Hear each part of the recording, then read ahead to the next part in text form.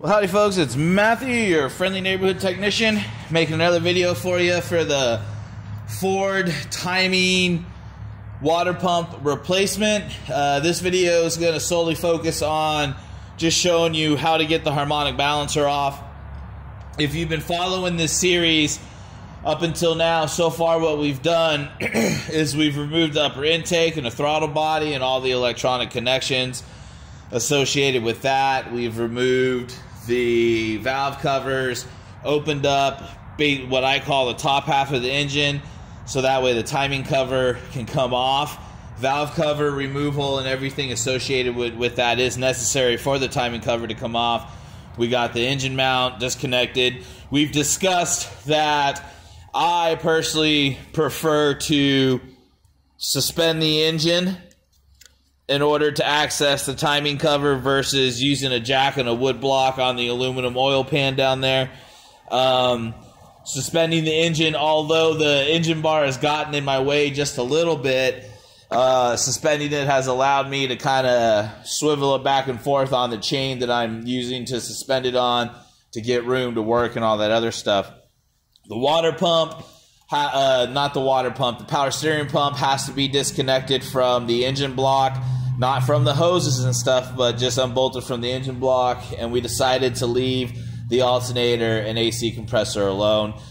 Disconnecting the power steering pump is probably something you fought with, and so congratulations on that one, because I fought with it too. Now then, in order to get the harmonic balancer off, some of you may be lucky enough just to be able to reach up and grab it on both sides with both your hands and pull it right off. Some of you are more than likely going to need to go and buy a very special harmonic balancer puller. Okay, and I mean very special. It's the only thing that makes it special is the fact that it has really short, specially shaped claws to go ahead and grab a hold of the inside, and the harmonic balancer is actually designed for this type of puller.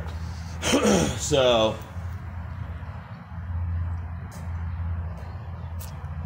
apologies for that, I'm still drinking coffee.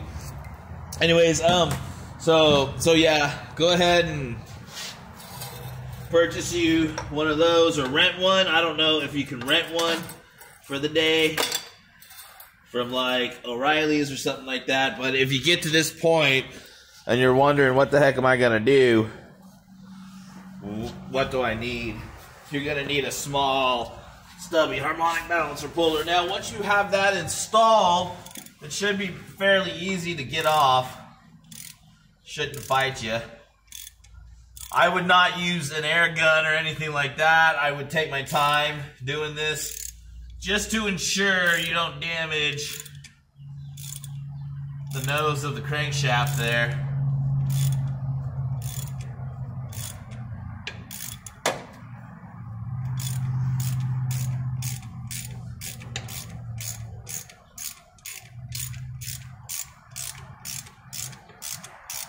And remember, you don't ever want your harmonic balancer to fall off.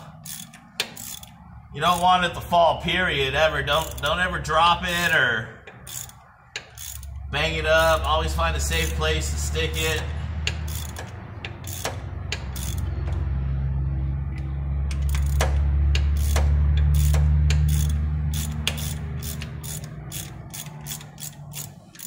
Alright, here we go. We're almost there. There we go. Okay. So you see how that worked? How I twisted that? Alright, there's your puller. There's our dowel rod. That came with the puller. Alright, and here is the harmonic balancer.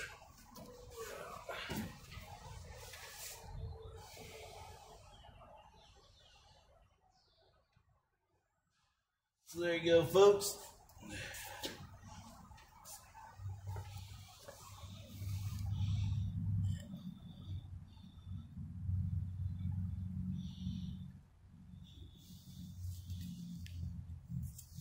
All right, so there you go. Pretty simple, pretty straightforward. again, this is the tool needed with the dowel, and the one that I bought came with a dowel. So now that we're at this point, we are now at the point to where we can go ahead and get the timing cover off. So that's what I'm going to do next. I'm going to start up here. So I'm going to go ahead and make a whole separate video for doing that, so I can kind of walk you through that, and then we'll just keep moving forward. So the next video will show removal of the timing cover. Alrighty, folks. Well, thanks for coming out and supporting my channel. Don't forget to like it and subscribe. If you have any questions, shoot them to me in the comments. Let's trade emails. Let's try to get together. Sometimes it does take me a few days to get back to you guys, and I just get busy with, you know, between the wife, 4 kids, business, and all that other stuff. I just end up getting pretty busy, so be a little patient with me on that one. So, all right, guys. Well, this is Matthew, your friendly neighborhood technician, signing off.